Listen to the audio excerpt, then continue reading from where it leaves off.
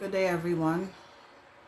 I am here online briefly today to make a clarion call for God's remnant. A clarion call for God's remnant. Before I go any further, Heavenly Father, I come before you today, being obedient to you and your Holy Spirit. Father God, I plead the blood of Jesus upon this live. I decree and declare no weapon formed against me or it will ever prosper, and every tongue that will rise up against it is already condemned in the mighty name of Jesus. Father God, I seal this live with your precious blood and your wall of fire. In Jesus' mighty name I pray. Amen. So, shortly after 5 a.m. this morning, I awoke and it was pitch black. And I but the air conditioner is on, but I don't see the exit light. Something ain't right, like why? And then I started to see this little fuzziness start to form in a circle, and I was like, oh, there's a vision. So my eyes were open when I saw everything was just in this little circle, but everything around it was pitch black.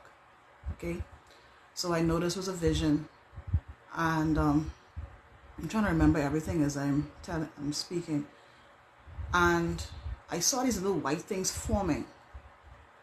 And then I saw certain markings, white markings that were moving, and they were moving in unison. And then the sound kicked in and I heard horses galloping. And when I looked, you could tell, I don't know if you could picture how tribal men wear their makeup and do the little dots and white dots and stuff on their face. But their skin, their entire skin, their face, their hands were pitch black. You hear me? Pitch black. Their skin was pitch black. I don't remember if I saw eyes, but you could see by the patterns and the colors of the white facial paint that they were tribal men. And they were making this sound. It's something weird like, oh, something like the sound that Vikings would make. And if you understand Vikings, when they come for war, they chanting something and they on one accord. So I heard horses galloping. I saw black faces galloping, and everything was happening in a circle that I saw this vision. So it was an army that was coming, but I couldn't see the number of the army. It was only limited to what I could have seen in this circle, and they were full of faces.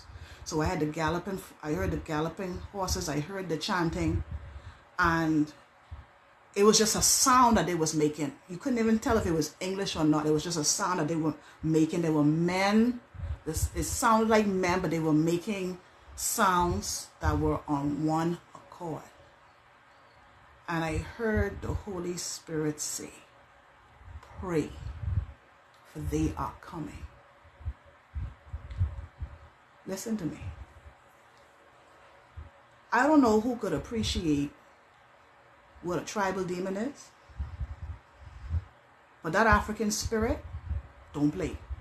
I recall having one personal experience, and then another time during a deliverance session when an African spirit manifested in somebody.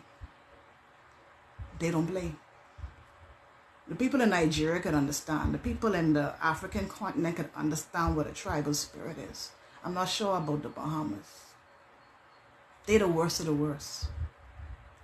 And God is calling for his remnant. Listen to me carefully, and I don't want nobody come up under my comments slapping up. This call from the Father is not necessarily for the church, you know. Because the majority of God's remnant is not confined to the four walls. They out in the world and they out on the streets. This call is for God's remnant. By the ending of this weekend, you need to pray and cover yourselves and your families. Clearly, what's coming is coming. We need to prepare. I don't know, the window for prayer is just this weekend. I don't know when the manifestation can come. It could be next week. It could be next year. I don't know. But the window that God is giving us is this weekend. get ready. I am appealing to God's remnant. Put down your gun. Put down your joint. Put down your rum. Put down your sweetheart. Whatever you into that's not of God, put it down this weekend. And pray. Repent and pray. Commune with the Father. He said, where 2 or 3 are gathered, he is there in the midst. Y'all already hanging out. Y'all already partying. Change what is coming. What's coming is coming. But God is giving an opportunity to minimize the damage and destruction.